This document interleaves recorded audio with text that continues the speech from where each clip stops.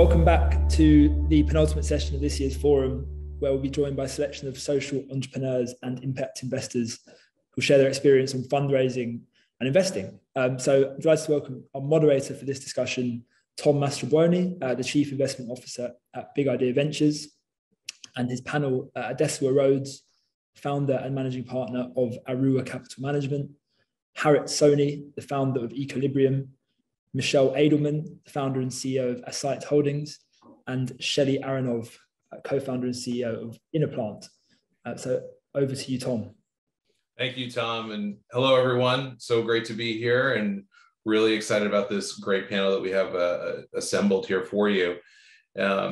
Really interested, wanted to kick off with Adesuwa and get her view on, as a fellow investor, we see a number of deals, variety of founders and opportunities. And how do you apply your filter to really get down to the ones that you want to spend your most amount of time with, and ultimately the ones that are going to receive some of the capital that you manage? Yeah, thank you, Tom. So hi, everyone. I'm Adesuwa Rhodes. I'm the founder of Aruwa Capital Management. We're an early stage growth equity and gender lens fund investing in Nigeria and Ghana. We invest with a gender lens, so we invest in businesses that are either providing essential goods and services that improves women's lives. We see the female economy as an untapped $15 trillion opportunity, so we're very excited to showcase opportunities there. And we're also investing in businesses that are either founded, co-founded, or led by women or have gender diverse teams, because we strongly believe that gender diversity will help to improve profitability of our businesses and will also help to maximize social impact in our communities. So for us, what do we look for in the businesses that we're investing in? For us, first, it has to be a sound investment case. So we are typically looking for businesses that have proven their business model, that are already generating revenue, that already have an existing demand for their product or service, already have a route to market, already have really validated what they're looking for growth capital for. And we want, companies that have a clear proprietary technology, a clear barrier to entry, where our capital, we're pretty sure that our capital will be going towards scaling that business up, where they can pass that inflection point of growth. In terms of our impact lens, we're pretty much focused on, I would say, 2 of the SDGs as our core objectives. First one is obviously SDG 5, which is gender equality, but we're also very keen on SDG 8, which is decent jobs and good economic growth. So with the growth capital that we provide, we want to make sure that there are clear employment opportunities and job creation opportunities from our capital. So that's something that we're very, very conscious about. Is this management team that we're backing, first, is it a diverse management team? First, is it a management team that values gender diversity? So they're not just, ticking a box, but they strongly believe, there's that value alignment where they strongly believe that if they're able to have gender diversity in their workforce, in their board, across their value chain, that, it would be a more profitable business where diversity of thought and decision-making will help to, have a more rounded and more inclusive work environment. So that's something that we're always kind of looking for. So it's, I think fundamentally, having been investing in Africa now for a very long time, the key thing we're looking for is really an alignment of interest with our entrepreneurs and values alignment. Because, they obviously have to pass our investment criteria and our investment case. But I think that to have a successful investment, you have to have value alignment with whatever entrepreneur that you're backing. So that's my take. That's great. Thank you. And Michelle, you're also investing in Africa, and it'd be great to get your point of view on this as well. Yeah, thanks, Tom. Accite is an impact mission-driven investment firm, but what we do is we actually build businesses from scratch. So what we found, and what I found when I first started investing in Africa in 2012, was there was a real gap in the marketplace in terms of the types of businesses I wanted to build. So our investment criteria was around how do we use technology as a catalyst for change to create a new business that will create net new economic activity in the marketplace where it doesn't exist before. How does ideally using that technology that is sustainable and renewable and isn't damaging the environment, we don't like to dig things out of the ground, and that creates jobs for youth and women. So very much aligned with Adesuwa in that regard, in that we believe that by investing in creating jobs for women, we can create a much broader social impact because that money trickles down into the economy. So, as I started to try to look at a portfolio of businesses back in 2012, when I started, I realized there actually didn't exist anything. And so what we really started to do is build our own and incubate our own businesses, get them to a point where then they could attract the appropriate investment capital. So, when I said, I want to build greenhouses in the desert in Botswana and grow fresh produce using hydroponics right next to the consumer, people are like, well, you're mad. So we're not giving you money for that. So, I had to build it right before anybody became interested. When I said, 3 years ago, we want to be the leading plant-based food distribution platform. We want to bring Beyond Meat and Oatly and Just Egg to Africa, and Africans are going to love this and they're going to eat it. People are like, you're kind of crazy. So that's our philosophy, and that's how we've been going about building our businesses. That's great. For the record, I don't think you're crazy. Yeah. I think those are very interesting and very necessary projects. So thank you. I want to flip the question a little bit. And Shelley, as someone who seeks capital from investors, how do you gauge which investors are the ones that you want to do business with? And how do you decide which pools of capital you want to bring into your company? Thanks, Tom. I think I'm not used to being the odd one out, but in this group I am. So I'm based in California, fundraising in kind of the mecca of all of it in the Bay Area. My 2 cents on it is that it's really hard to vet your investors in advance. And there's a lot of these stories around choose who you're going to work with. Well, many times it's luck. I've been lucky twice already, but I do think it's luck that you end up meeting people and within a month you figure out that you can work together. It's unlikely. But choose what's important to you. So for us, our number one lens is find someone that doesn't want to sell our company into the incumbents. Because what we are, more than a lot of other things, we're trying to create a change in agriculture and do that by creating competition, especially for seed technology, because the consolidation that has happened over the last 5 years is really bad for farmers and the environment and pretty much everyone involved. So I'm very vocal about that. I go out to the world like right now, and I tell this to investors as well.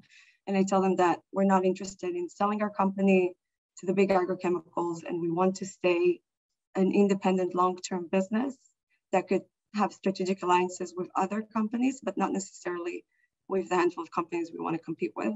I've got a lot of advice from people that have told me, you need to look more flexible. Tell them that you're willing to always entertain any opportunity.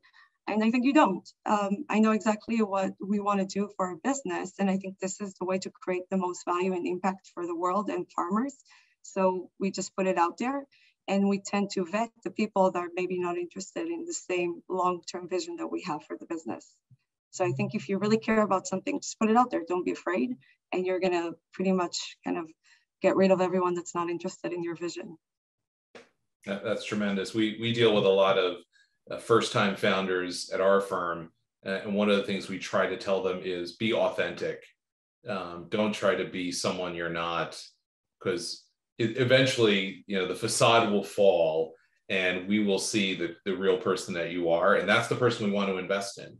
But it's always great to have that going in. Certainly, last but not least, Harit, love to get your perspective on what Shelley just mentioned. I saw you nodding along and want to see if you had anything to add to this topic. Thanks, Tom. It's interesting for me because I started fundraising around 9 years back in India when the investor ecosystem or the startup ecosystem in India didn't really exist the way that it exists today. I think through these 9 years, I've seen India transitioning from a very traditional economy, which was led by family-led businesses, to today one of the largest startup ecosystems in the world. we kind of started our journey in 2011, 12, and we were in the sustainable business, which was a very new area back in 2012, 13, right?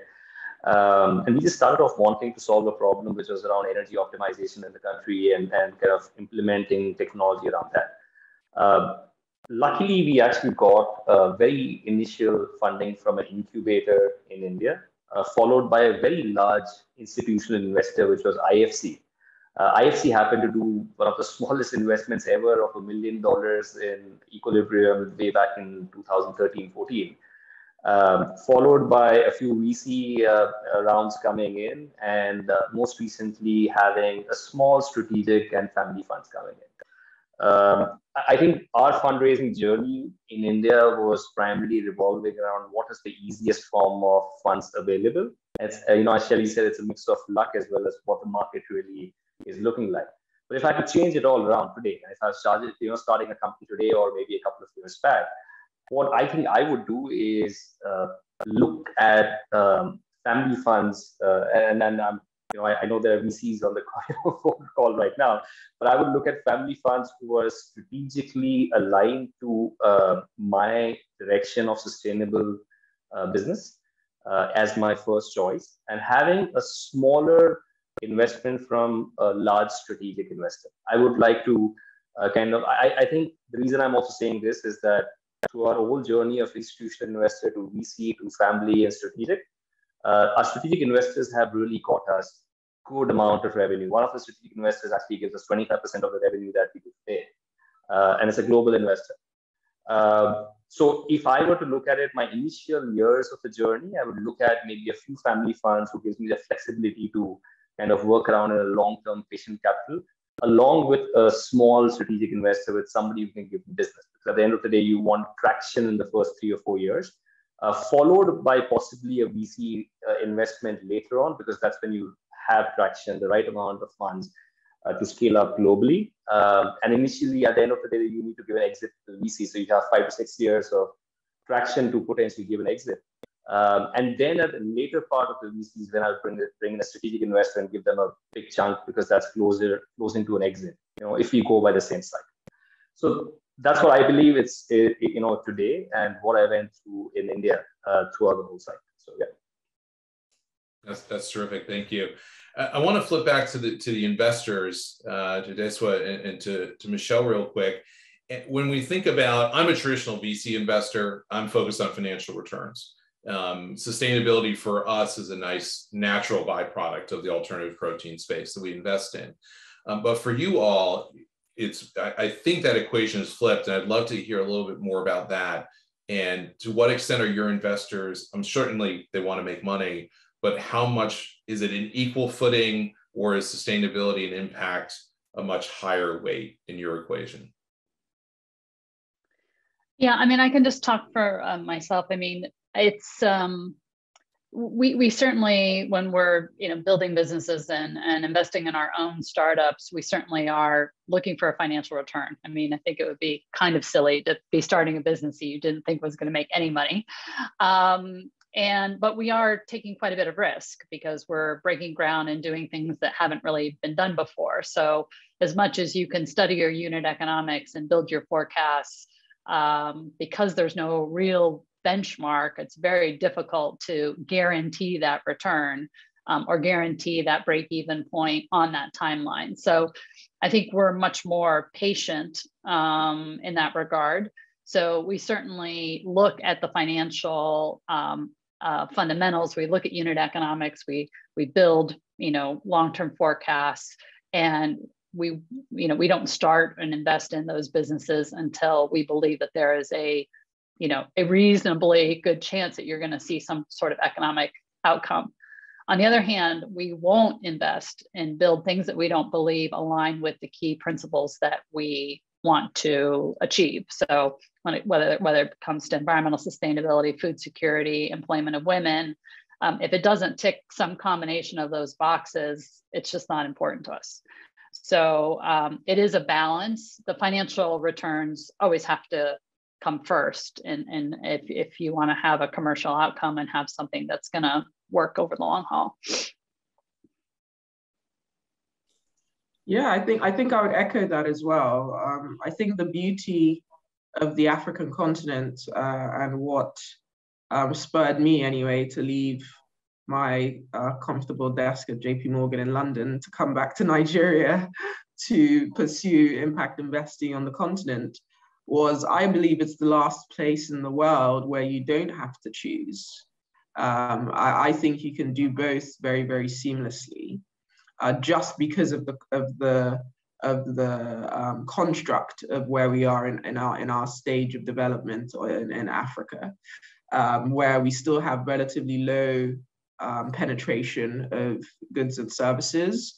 We still have relatively low, things that we take for granted. So, usage of, basic consumer goods. We've invested in a business that provides local, that provides and locally manufactures a range of sanitary products and baby diapers and baby wipes. And you'll be amazed at some of the statistics in terms of usage of hygiene goods in Nigeria compared to developed markets. So I think for us, financial return is, as Michelle said, it has to make sense from an investment case perspective first. We have to be comfortable that we're going to be making an attractive financial return. And our returns actually stand shoulder to shoulder compared to any other traditional fund. But the beauty with the African continent is you can do both. You can make a 5x return on an investment and still create 100 direct jobs for people in rural communities that otherwise wouldn't have employment opportunities. You could make a 6x on an investment and be providing access to basic hygiene goods for women and babies in rural areas that otherwise wouldn't have access.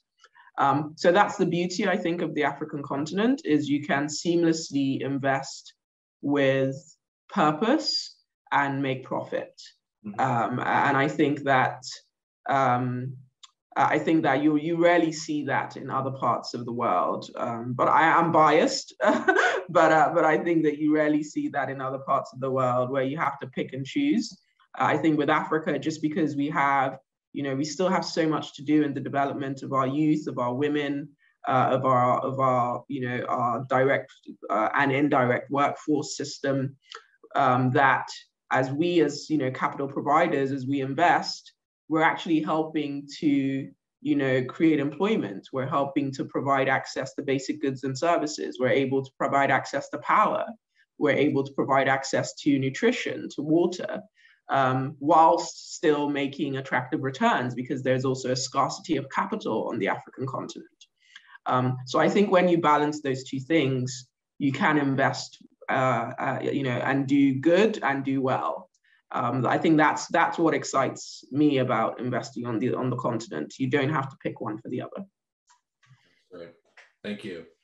I want to switch to our entrepreneurs real quick and ask you all to be a little vulnerable for our audience and maybe share some stories of fundraising approaches or strategies that you tried and didn't succeed. How quickly did you pivot? How important was it for you to pivot? And sort of what takeaways do you have from that you could share with our group? Hey, Shelley, we could start with you. Honestly, Tom, I was thinking about that question, and I think the fundraising that I've done was fairly successful, I would think, and I was lucky that it didn't drag too long. But I did remember, as you're saying the question right now, so last year, around March, I suppose, I decided to start fundraising when I was 8 months pregnant, and no reason for this, right? It makes no sense, but I do think that there's some female founders out there, you might find yourself in a weird situation. We weren't running out of money by any means. That's the other weird thing. It's just that I had a plan, and that plan got derailed a little bit, and I decided that I'm going to stick to it, and it's going to be okay. And it was a really stupid decision. So don't fundraise when you're really pregnant, and don't fundraise right after you have a baby, because none of that makes sense by any means. But for some reason, I was even getting advice from people, and no one just would tell me straight out, this is a really bad idea. there's for some reason, maybe they didn't feel comfortable to say that, but I couldn't get anyone to tell me this is a really bad idea. And probably a couple of weeks before I really kicked it off, I thought, this is a crazy idea, I need to stop it. And even then, it really took COVID happening around the same time to be like, this is not a good time. So I guess this has happened to me in a couple of ways already. I'm about to start fundraising in January. I really wanted to kick it off this quarter, and the quarter ran away from me. So I would say, as long as you have enough money in the bank, and you really should, by my advice, have enough money in the bank to plan comfortably your fundraise, then just don't get too tied up to what you plan. That happens to me. Maybe it's my personality, but sometimes I just get into motion because I had this plan in my head, and you just have to adjust. That's, yeah, bad idea, fundraising when you're very pregnant. Thank you. Thank you for that. Harit, how about you?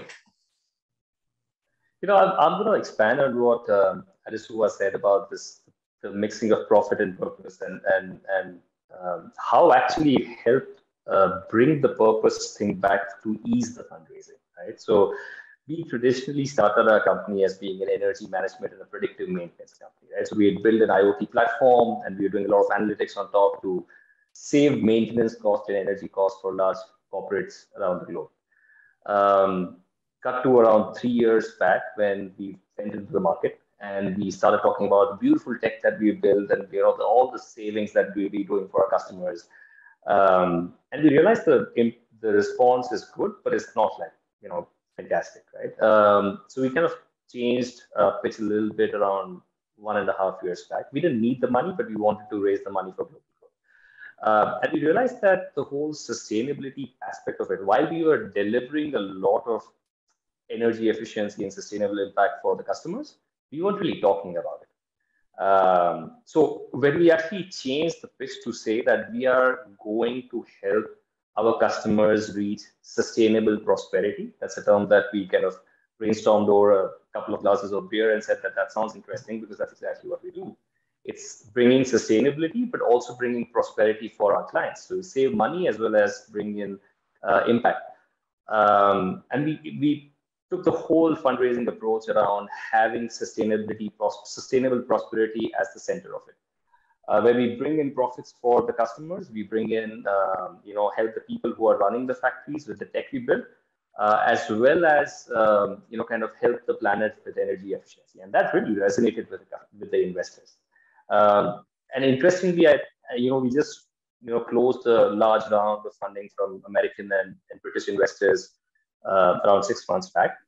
And I think what is really happening in the world is when we are fundraising, the investors know that it's not just about profit, but if you have a sustainable story, there's a very strong consumer sentiment which is driving business towards it, right?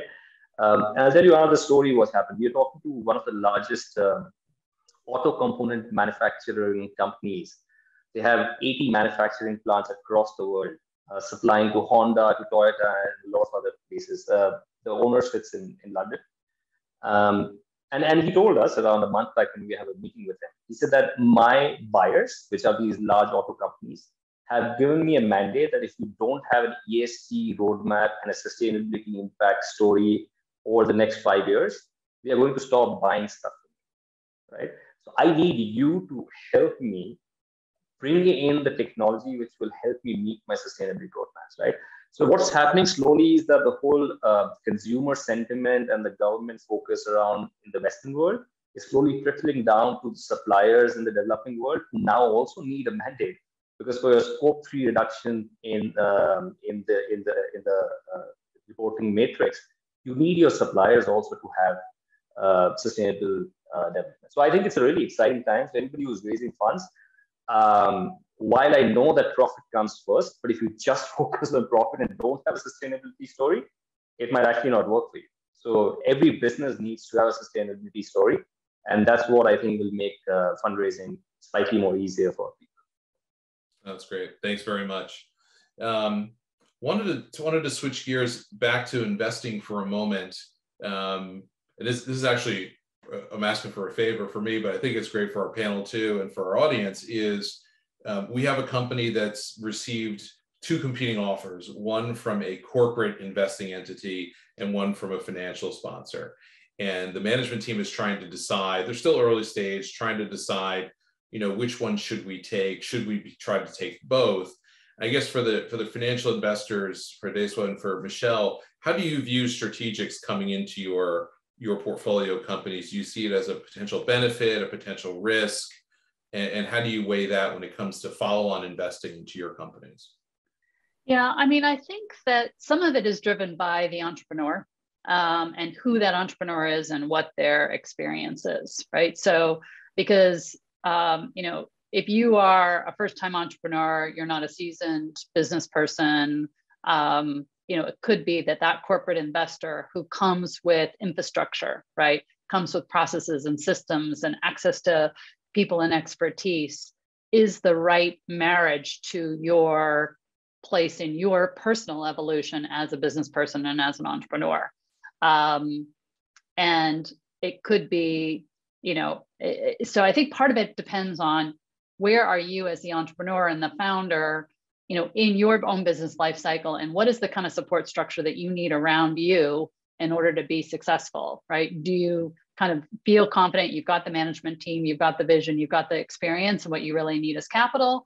Or do you need access to not just channel, but people and expertise and infrastructure to help grow the business? And I think that's a really big decision. And I think it's very individualized based on more on the entrepreneur as much as anything else. Certainly as well from a business perspective. I mean, I think the one thing that we all hope when we bring investors to the table is that they're going to help open up channels. They're going to provide relationships. They're going to create connections. Having that corporate investor who has, again, an existing customer footprint and potentially existing channels to market can be very valuable.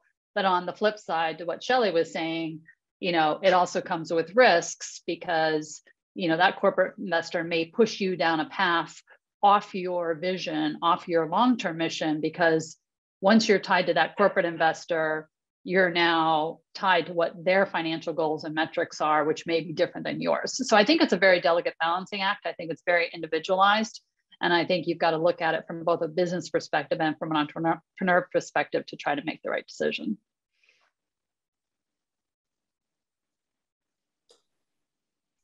Yeah, so I think I would agree with that. I think we welcome strategics into our portfolio companies in terms of follow-ons. We actually have a strategic that is coming into a Series A round of one of our portfolio companies, because I think that strategics can sometimes offer a Pan-African reach that we may not be able to offer. So, they might have operations in another country that you can partner with. They may be able to have access to best practices that you might be able to glean from. So I think that I agree with Michelle. It depends on the entrepreneur.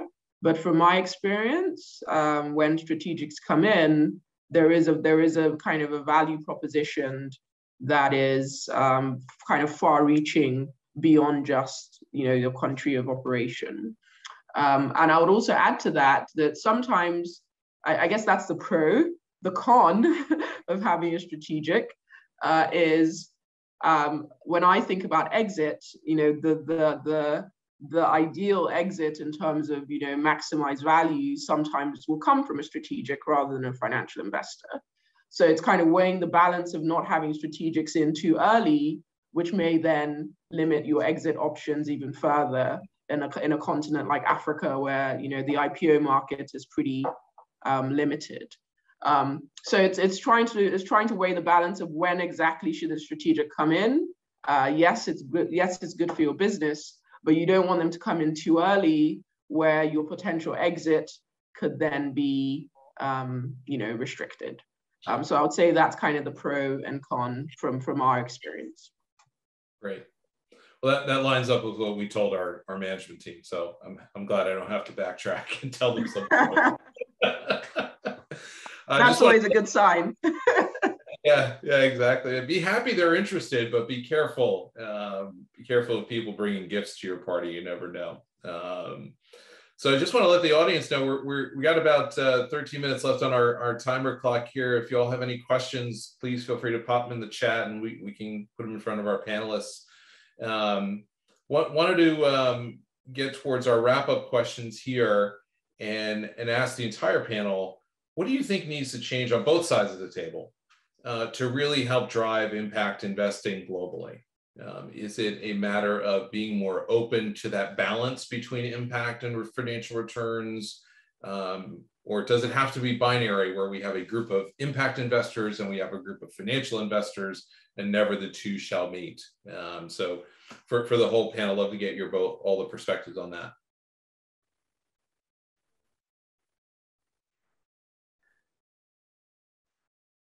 I can hop in. I think purely financial investment is drawing to a closure in the next few years. I mean, it's a bold statement, but I think a pure financial investment which has no sustainability aspect linked to it whatsoever will see a slow decline over the years. So I personally feel that if and it's always going to be a mix between a fine balance between profit and purpose. But purely profit, I don't think is going to work in the next few years.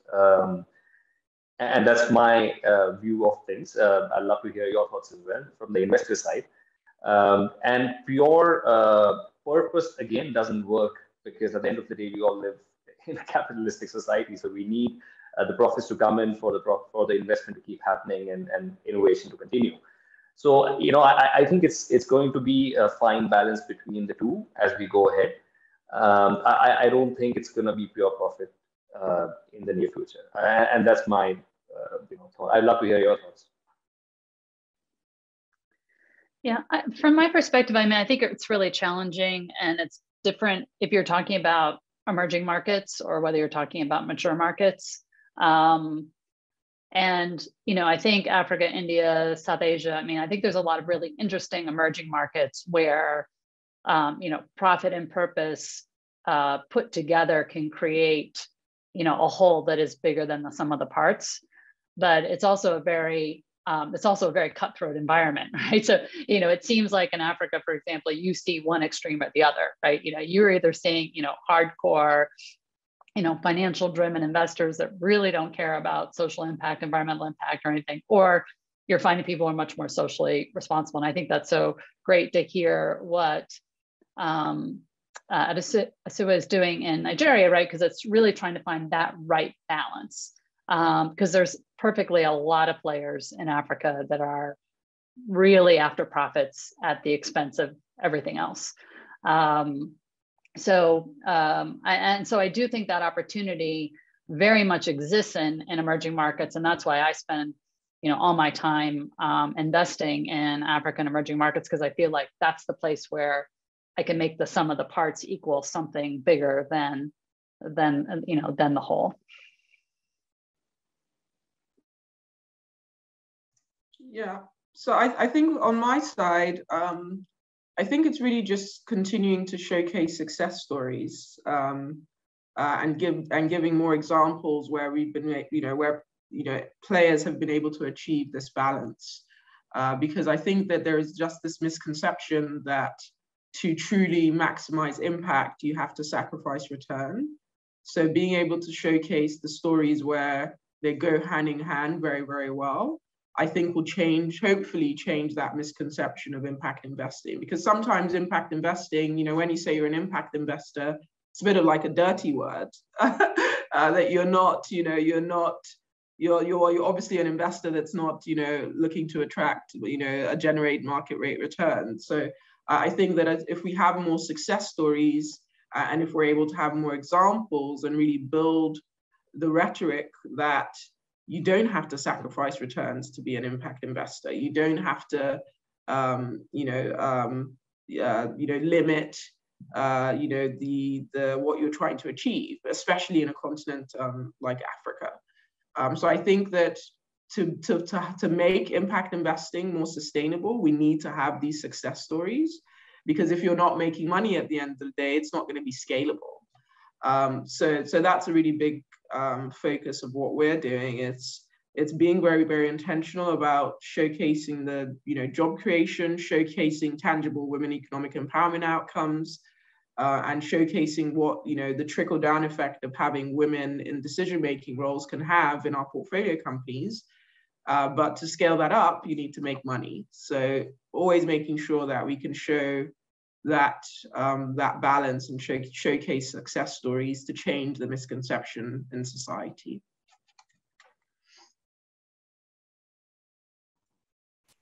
I mean, I suppose I can add one more thing, which is, from my perspective, I kind of flip it, which is it's our jobs, entrepreneurs, to figure out how to create impact alongside building a strong fundamental business.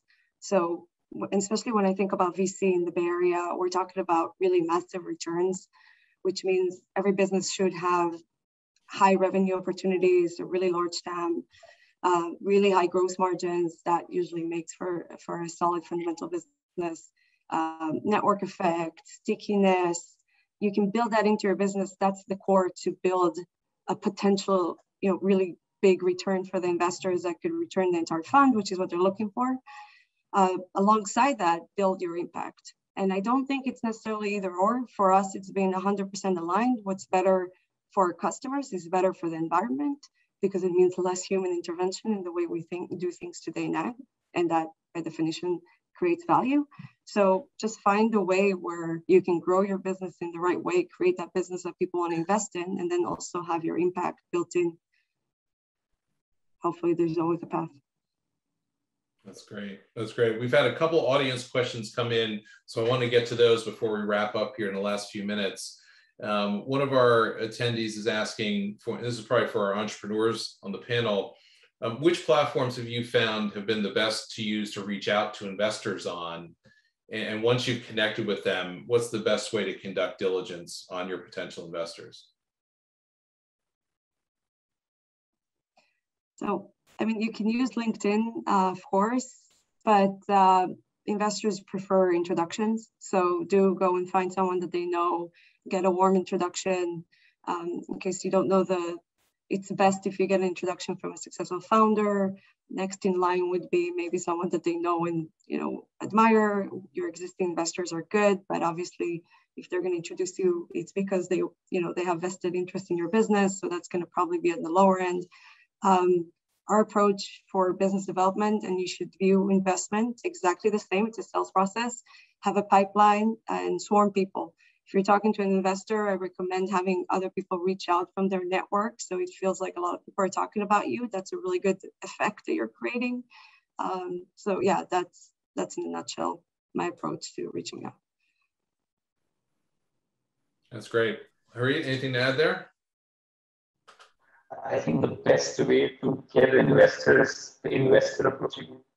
so the way to get an investor to approach you is to get as much of the good stuff that you're doing out in the open, and have a really strong PR strategy about what are the kind of traction that you have in this company. My real advice would be that if you want to get a good deal, which typically means that you need a couple of options on the table and you need a couple of investors to give you options. You need the investor to come to you and explore more what you're doing.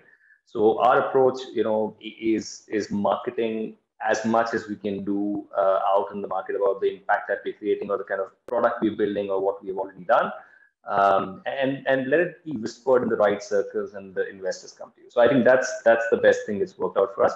Along with, of course, the things that Shelly mentioned, which was warm introductions from existing, known founders or known people. I think these two things combined, but the first thing, which is let the investor come to you, is what I would propose as the best deal for a potential entrepreneur. That's great. Thank you. Harit, this one's going to be for you. This is from Kinley, who's coming to us from Bhutan, and is sharing some of the challenges that they're having due to some regulatory frameworks and raising capital, and wanted to see, given your experience, what sort of regulatory barriers have you faced, if any, and how'd you overcome them to get as far as you have? So I think I just saw the question, and I think Bhutan is at a point where the startup ecosystem is very, very nascent, which is the case in a lot of countries around the world as well.